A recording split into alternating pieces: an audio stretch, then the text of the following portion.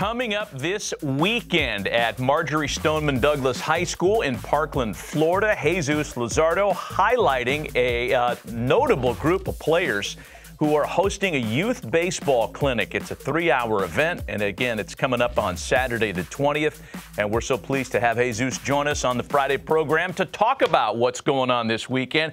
Jesús, good morning. This is not the first time you've done this, and I would imagine that it's so much fun for you and some of your current Marlins teammates to be out there working with the kids.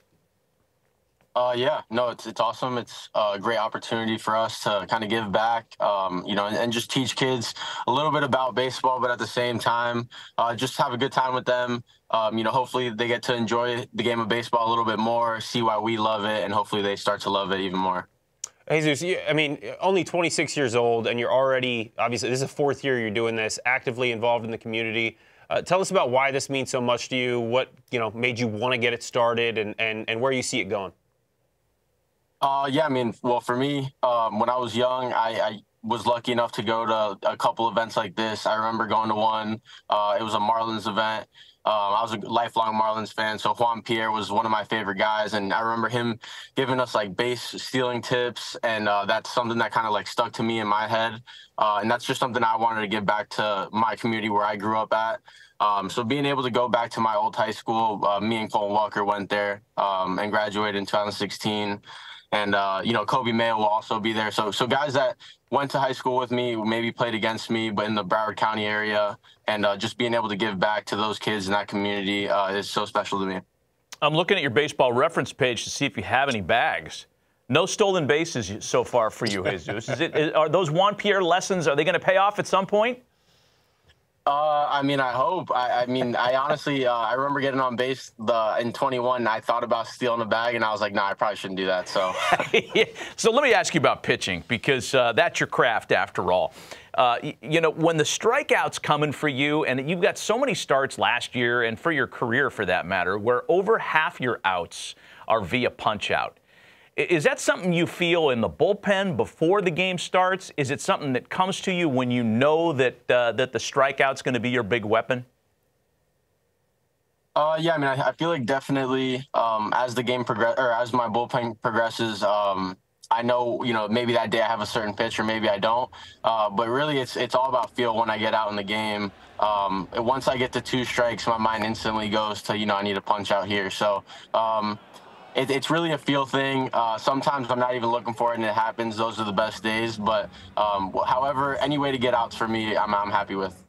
Jesús, you come up with the A's, and then obviously traded to the Marlins. I think the last 2 years, and I'm sure you'd agree with me, have been your most consistent, sustained success, right?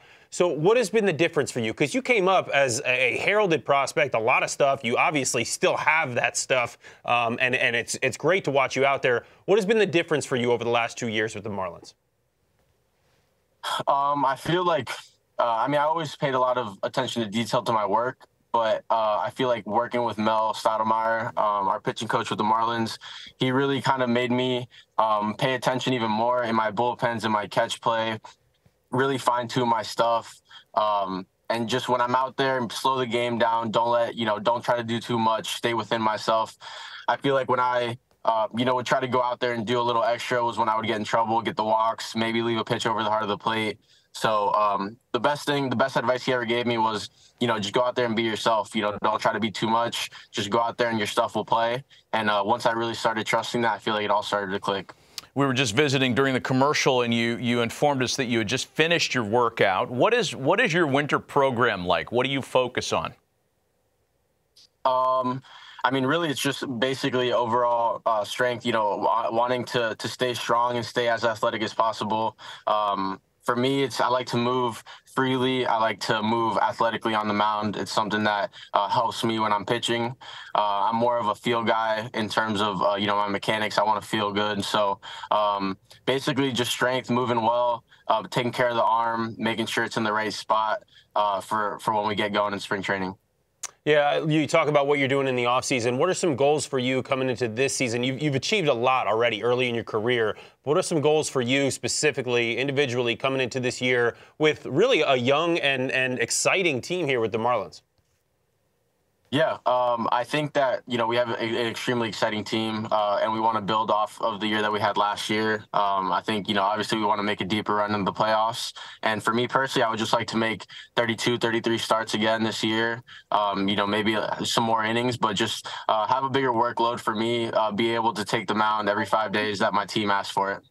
Hey, can we put that list up again of the players that'll be joining Jesus at this clinic coming up on Saturday? This is a really kind of eclectic group here, Jesus. I would imagine that you know all these guys personally. They're all South Florida guys.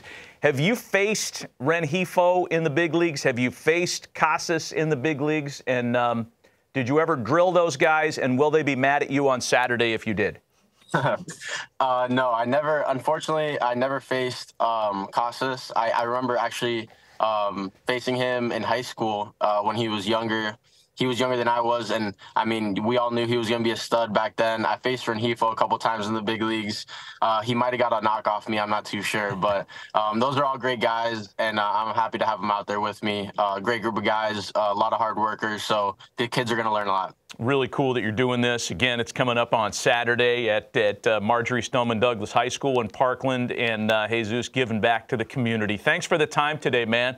Have fun on Saturday, and we'll look forward to watching you work this year coming up. Yeah, thank you guys. Thanks for having me on.